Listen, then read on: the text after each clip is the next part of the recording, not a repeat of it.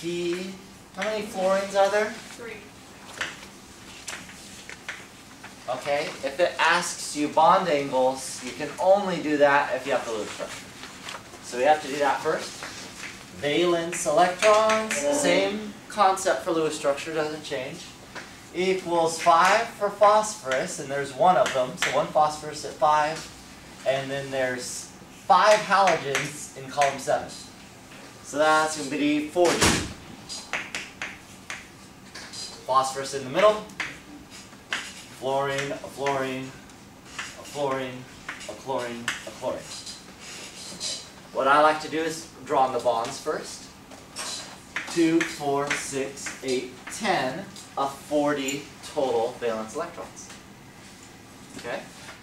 Now, let's fill in the lone pairs on the terminal atoms. So I've got 10 of 40, 12, 14, 16, 18, 20, 22, 24, 26, 28, 30, 32, 34, wait. 36, 38, 40. There we go. I think I counted right. So notice I've used all my electrons. Everything has an octet. Phosphorus breaks the octet. Are we okay with that? Yeah, because it's bigger than neon. So anything down there will break the octet, have an expanded valence shell. We're fine with that. Everything has a formal charge of 0. This is a really good structure. I didn't draw the shape, but there's 5 groups, meaning there's 5 single bonds. There's no lone pairs. So what do we call this? Trigonal Bi-Pyramidal. That means its shape looks essentially like this, where there's a trigonal planar, and I have a trigonal planar with kind of linear stuck through it. I have a structure of a trigonal bipyramidal if you want to take a look at it. So I'll pass this around. You can kind of see what I'm trying to draw. Okay, so in the middle goes the phosphorus. And I think they say in the problem this is non-polar. Is that right? Okay. To make this non-polar, I need to make it symmetric looking. Why don't, since there's 3 fluorines, let's put them in the positions that goes with the 3. And there's 2 chlorines, we'll put it in the position that goes with 2 that are the same.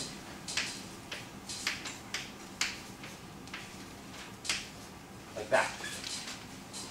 Now the chlorine dipoles cancel, and the fluorine dipoles cancel. This is non-polar as I've drawn it. Okay? Then it wanted to know bond angles, is that right? Okay. If you want to know the chlorine, phosphorus, chlorine bond angle, just look at it. It is 180. Okay, because this is on the linear part. If you want to know the fluorine, phosphorus, fluorine bond angle, that has to be 120. Because it's on the trigonal planar part. If you want to know the fluorine, phosphorus, chlorine bond, that has to be 90. Does that kind of make sense? Yeah. So these 3 fluorines are in the plane. They're kind of coming in and out of the board. And these, the chlorines are in the plane of the board. Any other questions? How do you know the formal charge of the individual? The formal charge. So what you do is you walk over to the periodic table. Fluorine and chlorine both in column 7. So the way I do it, not necessarily the way everybody does it, the way I do it, I count the points of intersections of things touching, essentially, the atom. So there's 1, 2, 3, 4, 5, 6, 7. 7 things touching it. It's in column 7. It's even. 0. Okay? Same for all of these. For the phosphorus, you walk over. It's in column 5.